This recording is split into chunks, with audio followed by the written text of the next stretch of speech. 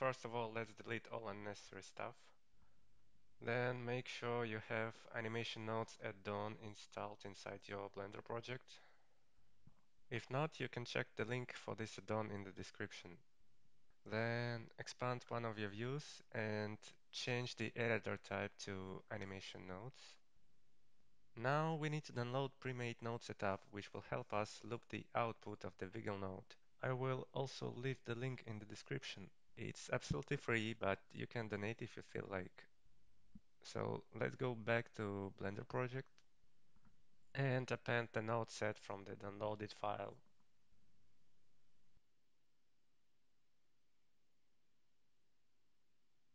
Now we can find the node set in the node list. One more important thing before we'll get started. We need to delete the additional scene that was added automatically after importing the node set. Otherwise, the node set won't work. Let's switch back to the layer view.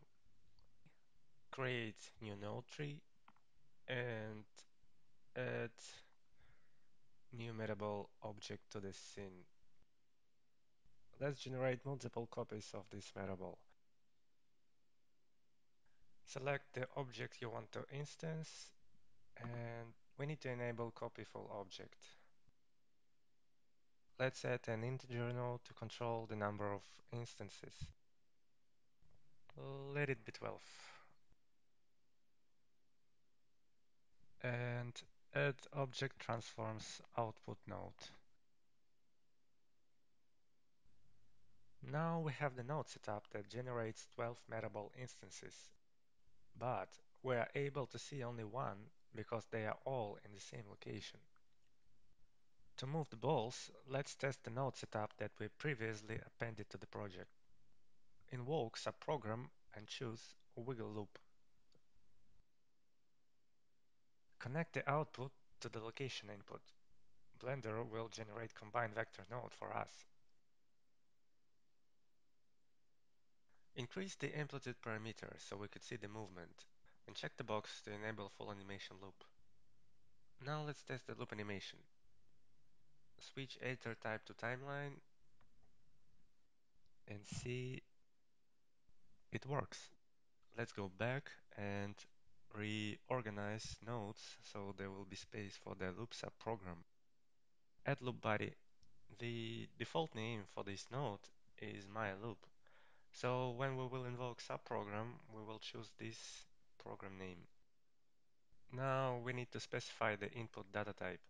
We will be iterating through multiple Metaball instances, so object list is what we're looking for. Next, let's specify the output data type. Click New Output and choose Vector List. Connect the index to the seed parameter. So every Metaball will have different seed. Now let's add collection info node that will output objects from the specified collection. In our case, this collection was automatically generated by the object instancer node. And don't forget to connect the loop output to the object transforms node. Now we have loop animation for x-axis. In order to animate along the rest axes, we will simply copy the wiggle node. Before we do it, let's change the interpolation type to sinusoidal. Since there are two axes left, we will duplicate wiggle node twice and connect the output to the vector node. Also, we need to connect loop index to the seed parameter. In order not to have the same seed for different wiggle nodes, we will shift them by adding different values. For the y, it will be 1, and for z, let it be 2.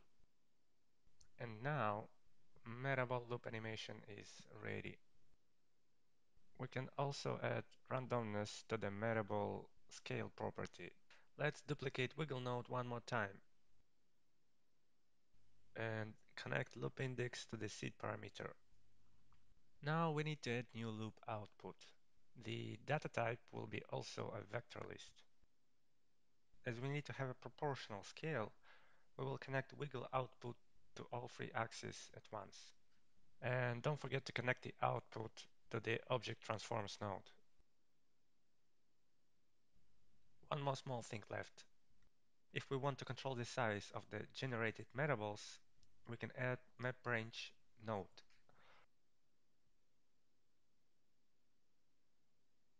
Drag it between wiggle and combine vector node.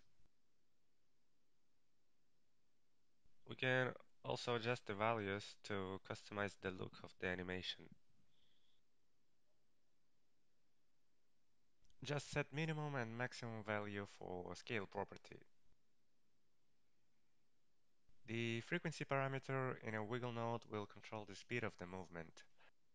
You can adjust it separately for each axis. And the amplitude parameter will control the spread of the metaballs. That's it. Hope it was useful. I also added a link to the Blender file in the description.